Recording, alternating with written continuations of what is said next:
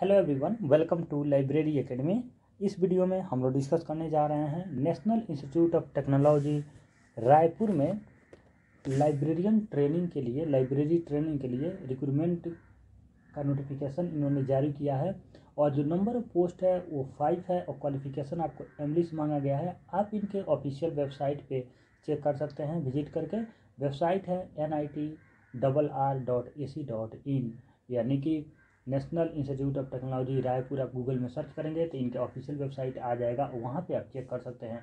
और इसके बाद कैसे अप्लाई करना है, क्या क्या कंडीशन है, इसको हम लोग नोटिफिकेशन में देखेंगे। चलिए हम लोग नोटिफिकेशन में चलते हैं। उससे पहले अगर आपने लाइब्रेरी एकेडमी ऐप डाउनलोड नहीं किया है तो डिस्क्रिप्शन बॉक्स में, ये वीडियो के डिस्क्रिप्शन बॉक्स में जाइएगा, वहाँ पे आपको ऐप का लिंक मिल जाएगा। वहाँ पे क्लिक करके आप ऐप डाउनलोड कर लीजिएगा। आपके लिए बहुत हेल्पफुल होने वाला है, क्योंकि अगर आप प्रिपरेशन करते हैं किसी भी एग्ज़ाम का या ऐसे जो ट्रेनिंग के लिए आती है पोस्ट, वहाँ पे इंटरव्यू आपको फेस करना पड़ेगा, तो आपको ओवरऑल सब्जेक्ट के बारे में ज़रूर नॉलेज होना चाहिए।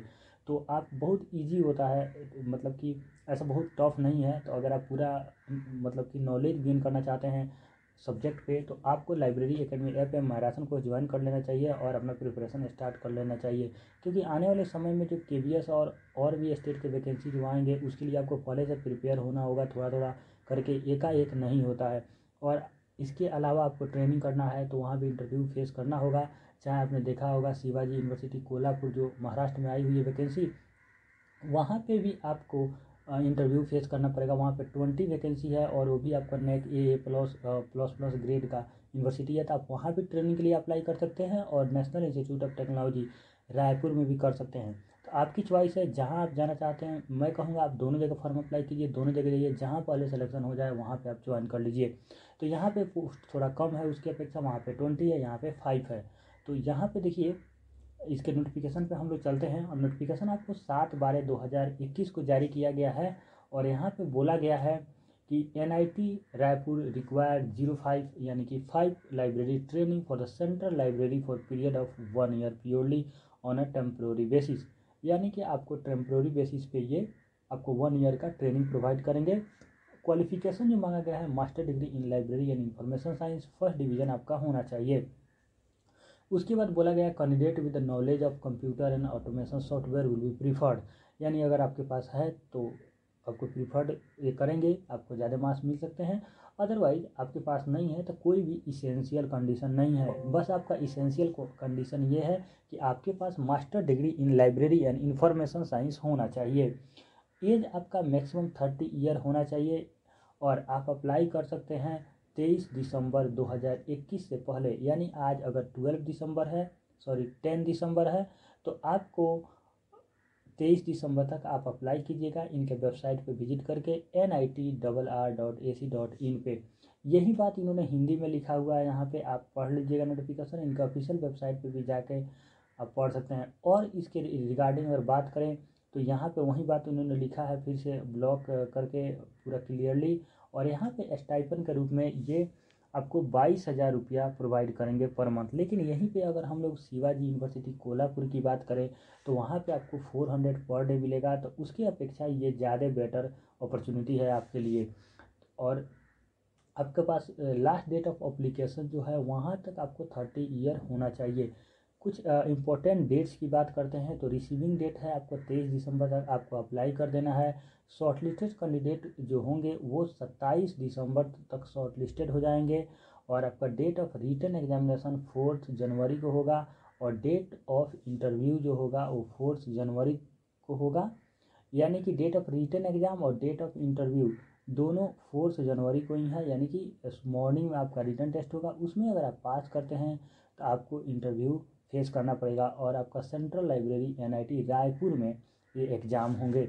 उसके बाद बात करते हैं हम लोग टर्म एंड कंडीशन की। तो इन्होंने बोला है कि application other than the prescribe format और incomplete application are liable to be rejected.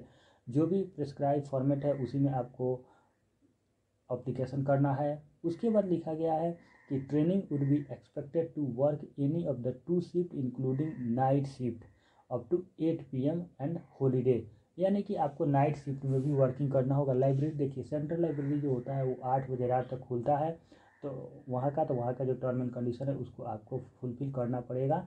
दूसरा है ट्रेनिंगशिप is for period of 1 year purely temporary basis, और आपको मतलब आप जॉब के लिए मतलब वो ट्रेनिंग के बाद आप दावा नहीं कर सकते, इस बात के इन्होंने लिखा होगा।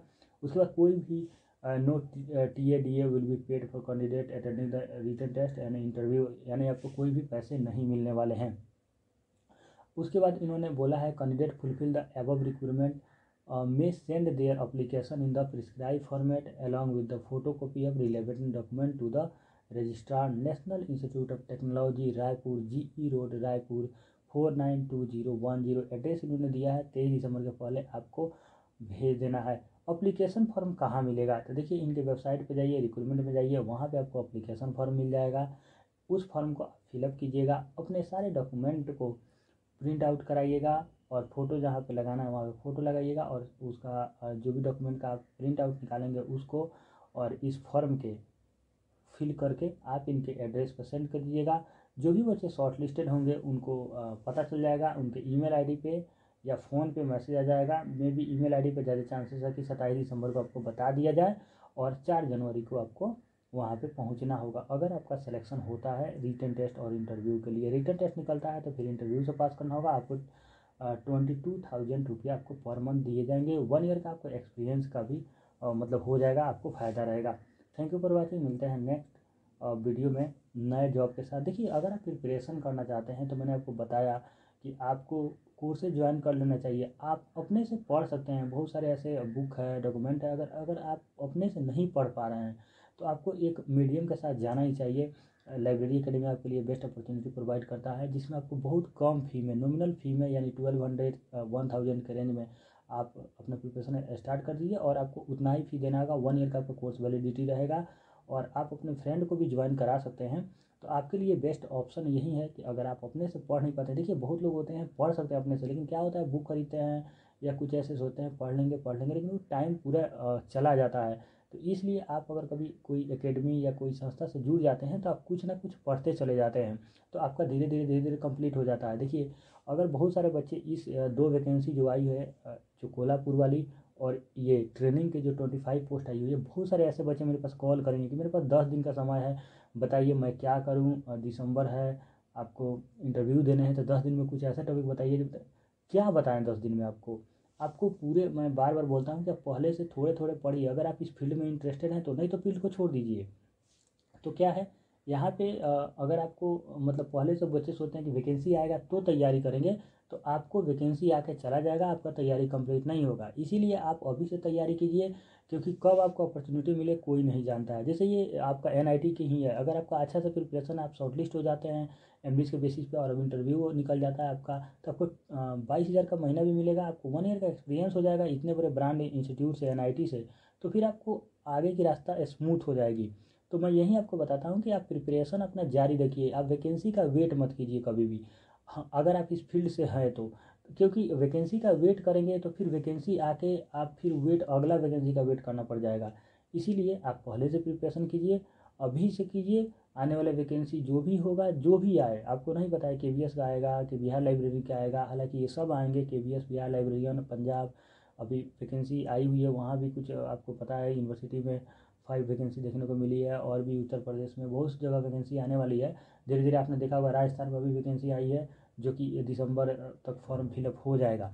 तो इसी तरह आपको वैकेंसी आ जाएगी एकाएक और आपका प्रिपरेशन रुक जाएगा, मतलब कि नहीं रहेगा, तो आप पीछे रह जाएंगे। इस वजह से आप प्रिपरेशन पहले से कीजिएगा। थैंक यू फॉर वॉचिंग, मिलते हैं नेक्स्ट लेक्चर में नए जॉब के